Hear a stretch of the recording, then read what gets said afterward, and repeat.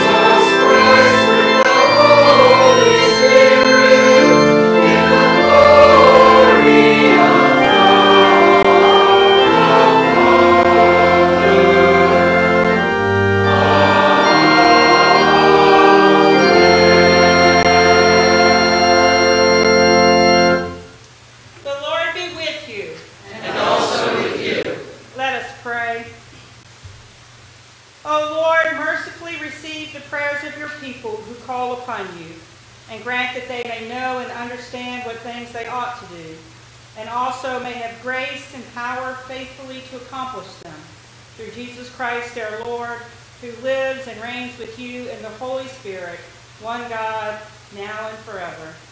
Amen.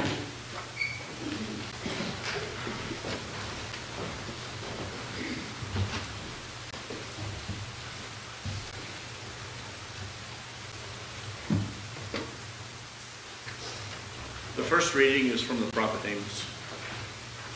This is what the Lord God showed me. The Lord was standing beside a wall built with plumb line. The plumb line in his hand. And the Lord said to me, Amos, what do you see? And I said, a plumb line.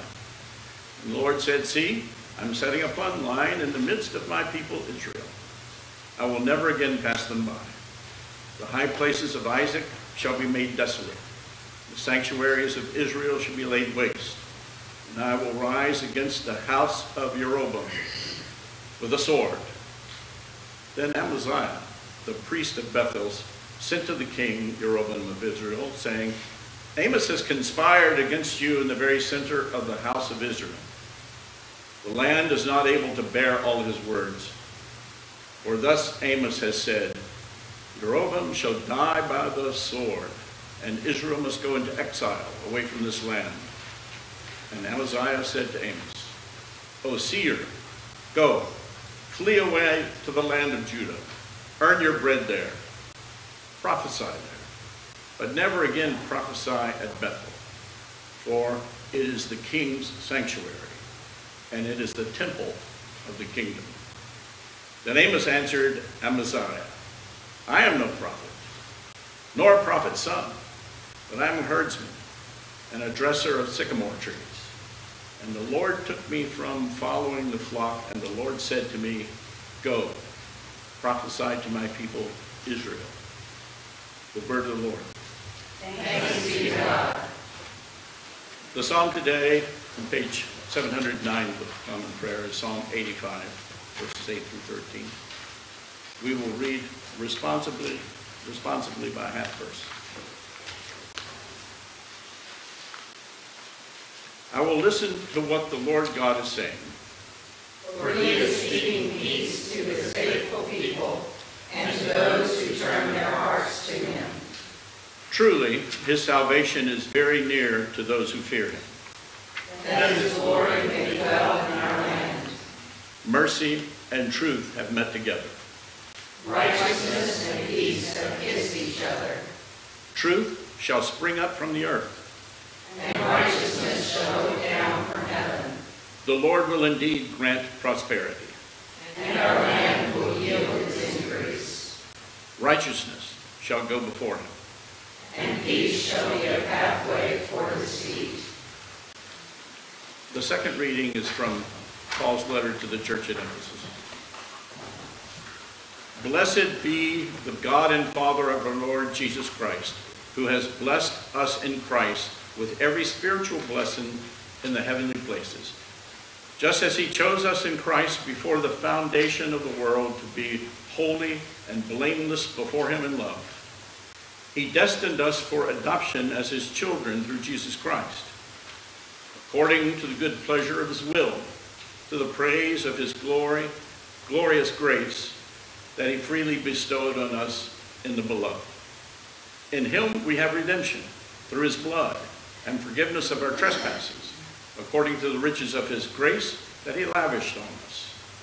With all wisdom and insight he has made known to us the mystery of his will, according to his good pleasure that he set forth in Christ, as a plan for the fullness of time, to gather up all things to him, things in heaven and things on earth. In Christ we have also obtained an inheritance, having been destined according to the purpose of him who accomplishes all things, according to his counsel and will, so that we, who were the first to set our hope in Christ, might live for the praise of his glory. In him you also, when you had heard the word of truth, the gospel of your salvation, and had believed in him, were marked with the seal of the promised Holy Spirit. This is the pledge of our inheritance, toward redemption as God's own people, to the praise of his glory. The word of the Lord. Thanks be to God. The sequence hymn today is 295.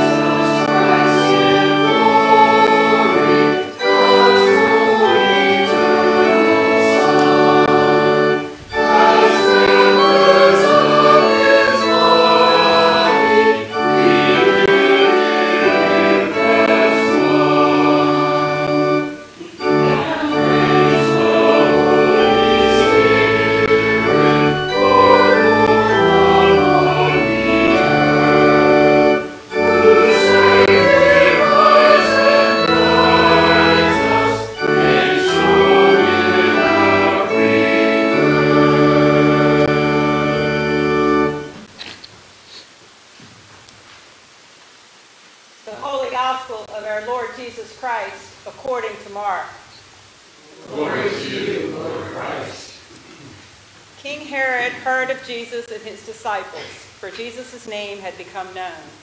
Some were saying, John the Baptizer has been raised from the dead, and for this reason these powers are at work in him. But others said, it is Elijah. And others said, it is a prophet, like one of the prophets of old. But when Herod heard of it, he said, John, whom I beheaded, has been raised. For Herod himself had sent men who arrested John, bound him, and put him in prison on account of Herodias, his brother Philip's wife, because Herod had married her. For John had been telling Herod, "It is not lawful for you to have your brother's wife." And Herodias had a grudge against him and wanted to kill him. But she could not, for Herod feared John, knowing that he was a righteous and holy man, and he protected him. When he heard him, he was greatly perplexed, and yet he liked to listen to him. But an opportunity came when Herod, on his birthday, gave a banquet for his courtiers and officers and for the leaders of Galilee. When his daughter Herodias came and danced, she pleased Herod and his guests, and the king said to the girl, "Ask me for whatever you wish, and I will give it." And he solemnly swore to her, "Whatever you ask me, I will give you, even half of my kingdom." She went out and said to her mother, "What should I ask for?" She replied, "The head of John the Baptizer." Immediately she rushed back to the king and requested, "I want you to give me at once the head of John the Baptist on a platter." The king was deeply grieved, yet out of regard for his oaths and for the guests, he did not want to refuse her. Immediately the king sent a soldier of the guard with orders to bring John's head. He went and beheaded him in the prison, brought his head on a platter, and gave it to the girl. Then the girl gave it to her mother. When his disciples heard about it, they came and took his body and laid it in a tomb. The Gospel of the Lord. Praise to you, Lord Christ.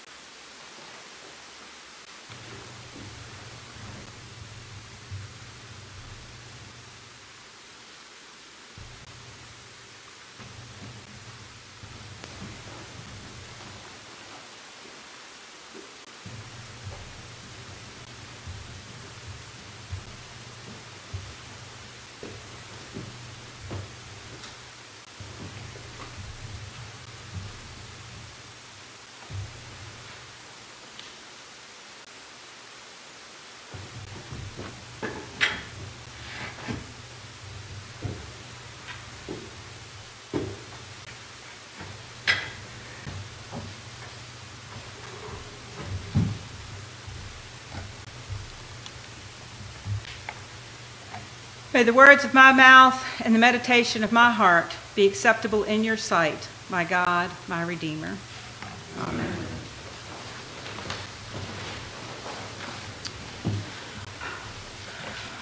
Before I get started with my sermon today, I want to address what happened in our nation yesterday.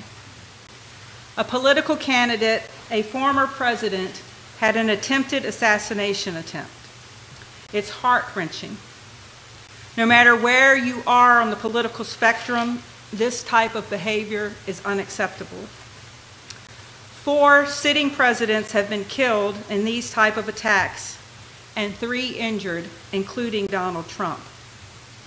There are numerous other documented attempts in our history as a nation. Most of these are motivated by a desire to change the policy of the American government, some for other reasons, personal and or mental derangement. I want to stand here today and say to you as my congregation that this is not okay, and it is never okay. We will pray for former President Trump this morning in our prayers for the people, and we'll pray for the family of the man who lost his life and for those who are injured. That we have come to this point of division in our nation once again is grievous. I ask that we as a parish commit to praying Prayer 18 in the Book of Common Prayer on page 820. Book of Common Prayer at page 820. In addition to praying for the former President Trump and these families. I also want to say to you to guard your words and your heart in the coming weeks. I do know as I look out here that I'm preaching to the choir. That being said, watch your words. Watch your memes on Facebook. These are humans, and this is their country. God's people are called to love our neighbors as ourselves, and our words and our actions should reflect this love. So 820, number 18, at the end of the prayers for the people. Who's doing prayers for the people for me this morning? My concluding collect will be that prayer, and we'll all turn to it together. The problem with prophets is that they speak, and they're called to speak hard things to people who do not want to hear them. It did not end well for John the Baptist, who is considered the last prophet in our gospel reading today. John had been telling King Herod that it was not lawful for him to have his brother's wife, and the wife, Herodias, had a grudge against him, and it just didn't end well for John at all. When given the opportunity, Herodias had her daughter ask for John's head on a platter. Speaking truth to those who do not want to hear it requires courage, because you know it's not going to be received well. You don't really think that you're going to lose your head for it, but you could lose your job, your friends, and support from those to whom your words have offended. Speaking truth has become rare, as truth has become more and more relative to our society, and appearing non-offensive has become more valued than truth. In our quest to be tolerant, we've lost the ability to speak to others. Our fear of offense has bound us to the God of tolerance. Now, tolerance is good. We do need to be more understanding, more loving, more tolerant of those around us who are different than us, but not tolerant to the extent that we ignore sin and whitewash or exonerate sin. Prophets in the Bible were men and women who taught truth and interpreted and brought the word of God to the people. They called people to repentance and received revelations and directions from God. They're often given visions and see the future to warn the people of future events. They continually denounce injustice, idolatry, and empty rituals. They're preachers, but they're also whistleblowers, warning when a tribe or nation had turned against God. Their primary role was to let kings know the will of God. Amos was one such prophet. If you've not read the book of Amos, I encourage you to read all of it this week. It's a short book. He's referred to as a minor prophet, primarily just because of the length of his book. He was a Judean who lived in Tekoa, a small village 12 miles south of Jerusalem. But he prophesied in Israel, far to the north. And he wasn't a professional prophet. He was a shepherd, and he tended fruit trees. He had received 3 visions, and after the first 2, Amos asked God to relent of his judgment upon the nation of Israel, and God did. Today's passage is the 3rd vision, that of a plumb line. Does everyone know what a plumb line is? All you builders? No. It functions, a plumb line has a fairly clear purpose. It shows a builder that the wall is vertically straight during construction. The end of the line is weighted, and you can tell by looking at the end of the line how your walls are measured up. In Amos's vision, God had set a plumb line in the midst of Israel, and the people did not measure up. The people had failed to embrace God's idea of justice. They're selling off needy people for goods. They're taking advantage of the helpless. They're oppressing the poor. And the men were using women immorally. So Amos let the people know that God was going to rise up against them, against the house of Jeroboam, King Jeroboam's kingdoms. And this time, in this 3rd vision, God does not relent. The priest, Amaziah, did not like this vision too much. And he told the king what Amos had said, or rather, he said, don't you like how information gets repeated? Amos has conspired against you. He tries to soften the blow. And Amaziah, the priest, told Amos to flee and to never again prophesy at Bethel. Who wants a prophet around repeating his negativity to the people? Amos left, but his vision did prove to come true. 30 years after he spoke, the Assyrians conquered Israel and they ceased to exist. So what is it that we learn from Amos that we can take from today's passages? 1, that God can be persuaded to relent, but God's patience is not limitless. This is hard to reconcile with the knowledge of God's mercies being new every morning. It's part of our unknowing and holding everything in a balance, and it can be uncomfortable. I was raised on systematic theology, which means we try to explain and have answers for everything to make sure that we fit Scripture into systematic, understandable boxes. The problem is that the God that we learn of in the Bible is not readily contained in these neat boxes. As we grow and mature, we learn that we have to hold tensions in our faith, and we embrace the mystery. So God can be persuaded to relent, prayer, talking with God, but God's patience is not limitless. That being said, God's mercies are new every morning, and you can begin again. 2, God requires us to provide justice and mercy and to protect the poor and the vulnerable. God's not interested in our worship when the poor are suffering. Amos 5:21. I take no pleasure in your solemn assemblies. When you bring me burnt offerings and oblations, I do not accept them. Spare me the din of your chanting. Let me hear none of your strumming lyres, but let justice flow like water and uprightness like a never-failing stream. Amos 5:23 and 24. God understood that providing justice and mercy and protecting the poor and the needy and not taking advantage of others very seriously. St. John Chrysostom said, if you cannot find Christ in the beggar at the church door, you will not find him in the chalice. Caring for the poor and acting justly in our actions toward others was not just a suggestion. God requires it of his children. And the third thing that we can learn from Amos is when God commissions you or God calls you, you must speak no matter who you are.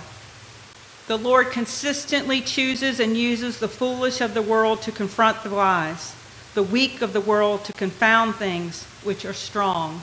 1 Corinthians 1:27. But I am no prophet, nor a prophet's son, Amos says.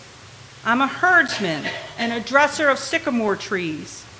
The Lord took me from following the flock and said to me, go prophesy to my people Israel. I am no prophet, but the Lord took me. The book of Amos is a hard word. It is part of Scripture. It teaches us more about God. It teaches us that right worship of God is based on how we are as humans, that who we are and how we treat others around us, how we promote justice and care for the needy and the poor is more important to God than our ritual worship. In our baptismal vows, we as Episcopalians commit ourselves to striving for justice and peace among all people and respecting the dignity of every human being. And so questions for us to ponder is, how are we doing this? What systems may we need to look at that may need restoration and repair? Are we just in our interactions with others, and do we demand it? How do our lives and giving show that we respect the dignity of every human being and that we care for the poor and the oppressed? Psalm 85, our psalm this morning, is a response of David and the people to God for his goodness as they were restored to their land after the Babylonian captivity, after Assyria had attacked and dispersed them from their land. It's a response of thankfulness for national forgiveness. Psalm 85:1, you have been gracious to your land, O Lord. You have restored the good fortune of Jacob. And why? Because, 85 verse 10, mercy and truth have met together. Righteousness and peace have kissed each other. Teach us, O Lord, the balances of mercy and truth. Teach us how to be righteous in our land so that we may obtain your graciousness.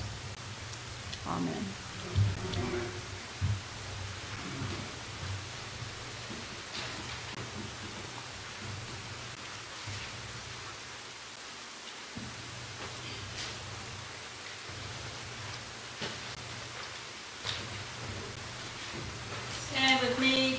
recite the words of the Nicene Creed together, found on page 358 in the Book of Common Prayer. Page 358.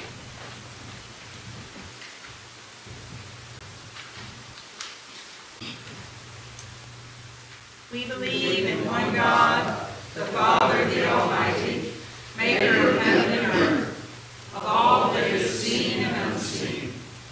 We believe in one Lord Jesus Christ, the only Son of God, eternally begotten of the Father, God from God, light from light, true God from true God, begotten, not made, of one being with the Father. Through him all things were made. For us and for our salvation, he came down from heaven.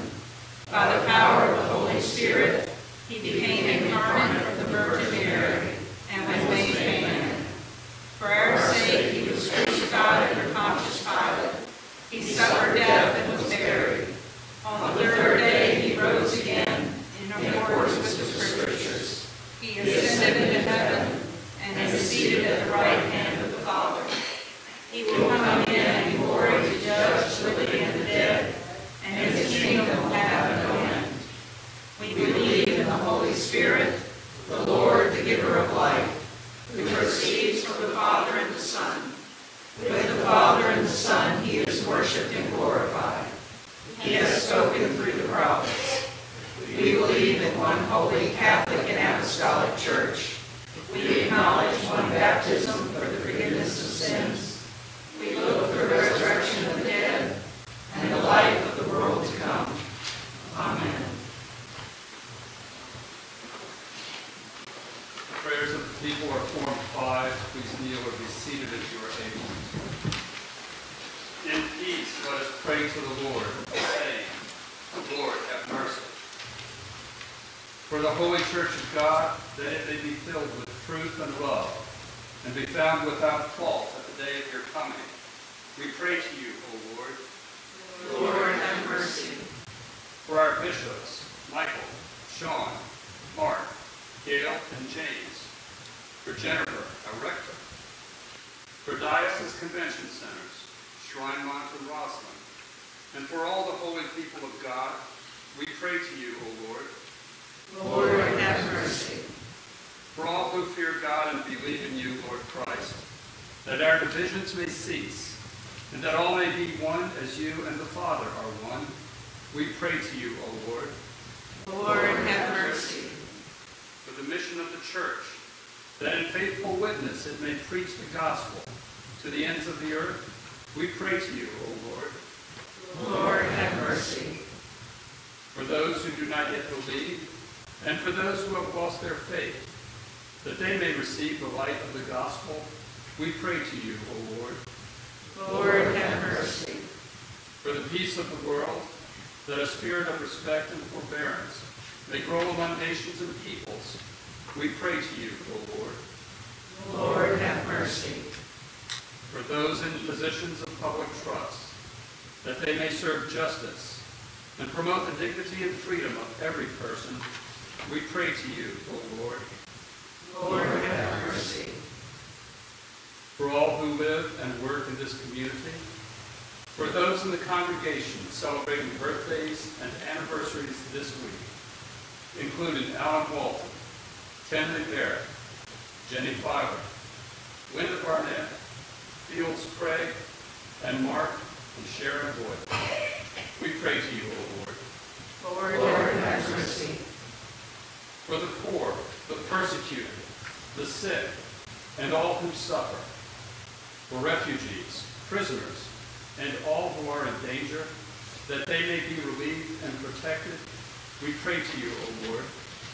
Lord, have mercy.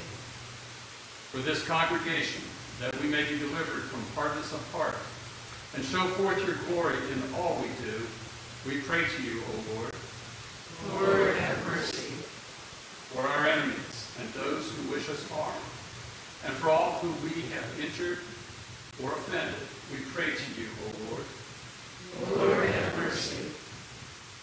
For all who have commended themselves to our prayers, for our families, friends, and neighbors, that being freed from anxiety, they may live in joy, peace, and health. We pray for Alan and Lisa, Warren and Pat, Carol, Charlotte, Anne, Chester, Charlotte, Kristen, Paula, Joe, W.A., Hannah, Reverend Hart, the Burling family, Ken, Janet, John, and Nancy. For those in military service, Garrett, Hope, Zachary, Terry, Holly Ann, Nicholas, and John. We pray to you, O Lord. Lord, have mercy. For all who have died in the communion of your church, especially Brenda Purcell, Nora Rigsby, and Daphne Stone Cook.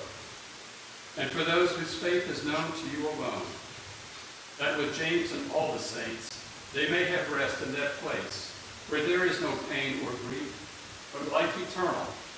We pray to you, O Lord. Lord, have mercy. Rejoicing in the fellowship of all the saints, let us commend ourselves and one another and all our life to Christ our God. To you, O Lord our God. And Lord, we lift up to you this day former President Trump. We ask that you touch his body and that you bring healing. Lord, we ask for the family of those who lost their son and brother and husband, that you comfort them. We pray for those who are injured. Lord, for our country, Almighty God, page 820, who has given us this good land for our heritage, we humbly beseech thee that we may always prove ourselves a people mindful of your favor and glad to do thy will. Bless our land with honorable industry, sound learning, and pure manners. Save us from violence, discord, and confusion, from pride and arrogance, and from every evil way. Defend our liberties, and fashion into one united people the multitudes brought hither out of many kindreds and tongues. Endue with the spirit of wisdom those to whom in thy name we entrust the authority of government, that there may be justice and peace at home, and that through obedience to thy law we may show forth thy praise among the nations of the earth. In the time of prosperity, fill our hearts with thankfulness, and in the day of trouble, suffer not our trust in thee to fail. All which we ask through Jesus Christ our Lord. Amen.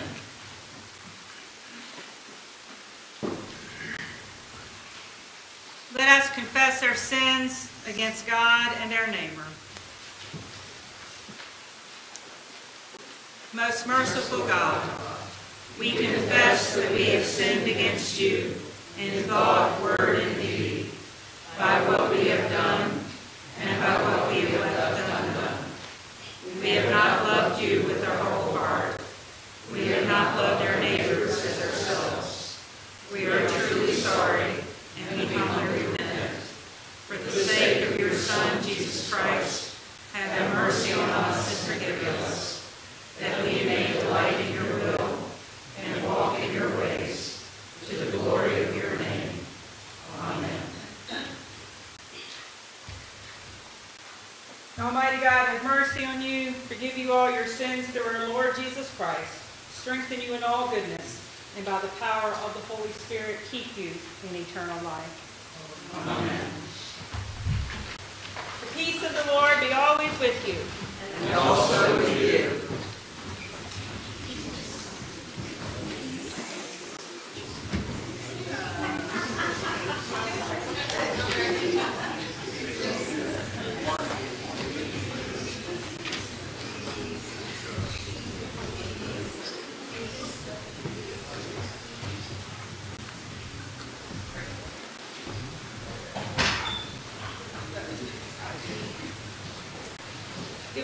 good to see you all here on this morning, which is going to prove to be another warm day. Announcements are on the back of your bulletin. Please read them. We are selling barbecue. The sign-up sheet is in the back. All proceeds will go to the Louisa County Emergency Fund. Also in the back, there's a few more, if you're interested in helping out with backpacks, there's a few more little lists with what's needed for a backpack. If it's too much for one of you, pair up with a friend and create a backpack. For Children's Health Partners, is that right? It goes to support Children's Health Partners who do great work in our community and around, so grab one of those. Any other announcements this morning? We did have a great vacation Bible school with over 20-some children. It's always a joy. It's a joy to see them growing and changing each year, so thanks to all who served and were there. And so our own Linda Boxley and our own Linda Barnett, a lot of our people, there would have been no Vacation Bible School without the St. James people this year. So thank you all. It was a lovely time. Special calendar, Wednesday, July 31st. We're going to have a noonday prayer service here. If you've never attended noonday prayer, this is a great time. It's a short service. It's made to be done at noon. We're going to do it at noon, and then Patty Driscoll is going to give us a short history of St. James Episcopal Church. And we'll go into the fellowship hall and have some refreshments. So if you're around on Wednesday, July 31st, we'd love to have you here.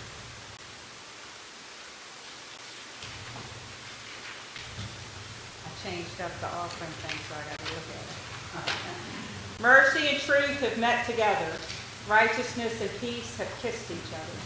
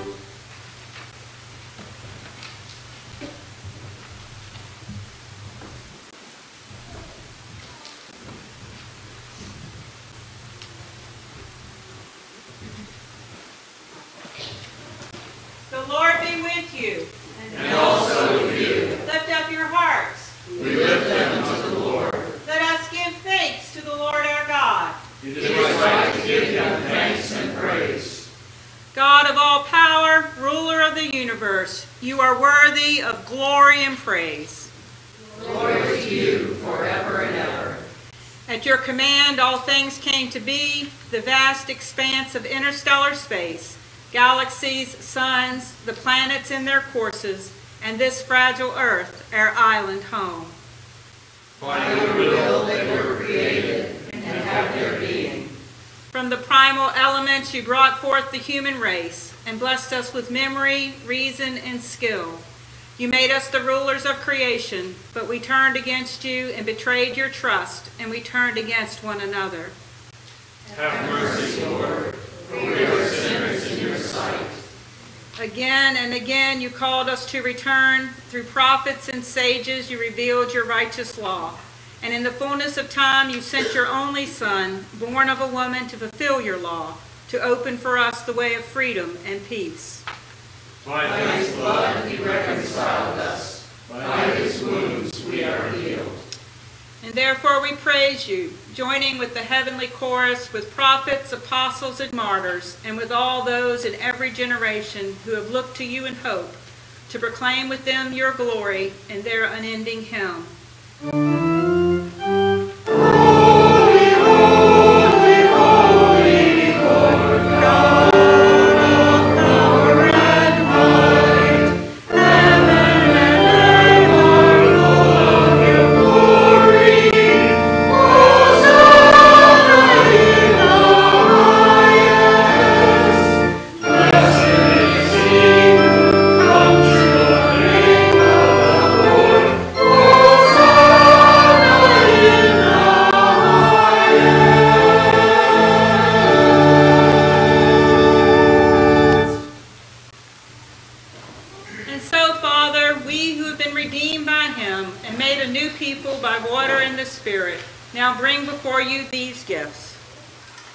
Sanctify them by your Holy Spirit to be the body and blood of Jesus Christ our Lord.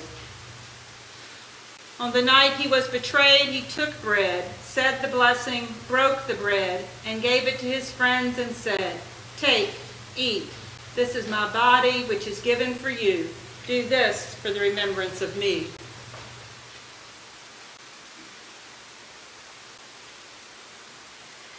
After supper, he took the cup of wine, gave thanks, and said, "Drink this, all of you. This is my blood of the new covenant, which is shed for you and for many for the forgiveness of sins. Whenever you drink it, do this for the remembrance of me."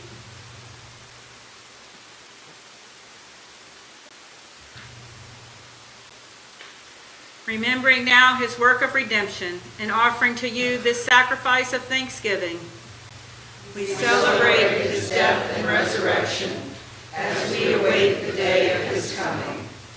Lord God of our fathers, God of Abraham, Isaac, and Jacob, God and Father of our Lord Jesus Christ, open our eyes to see your hand at work in the world about us. Deliver us from the presumption of coming to this table for solace only and not for strength, for pardon only and not for renewal. Let the grace of this Holy Communion make us one body, one spirit in Christ, that we may worthily serve the world in his name. Risen Lord, be known to us in the breaking of the bread. Accept these prayers and praises, Father, through Jesus Christ, our great high priest, to whom with you in the Holy Spirit your church gives honor, glory, and worship from generation to generation. Amen. And now, as our Savior Christ has taught us, we are bold to say, Our Father, who art in heaven, hallowed be thy name. Thy kingdom come, thy will be done, on earth as it is in heaven. Give us this day our daily bread, and forgive us our trespasses, as we forgive those who trespass against us. And lead us not into temptation, but deliver us from evil. For thine is the kingdom, and the power, and the glory, forever and ever. Amen.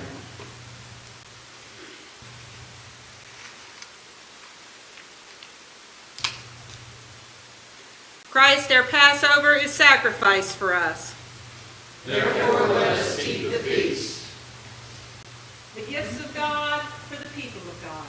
Take them in remembrance that Christ died for you, and feed on him in your hearts by faith with thanksgiving.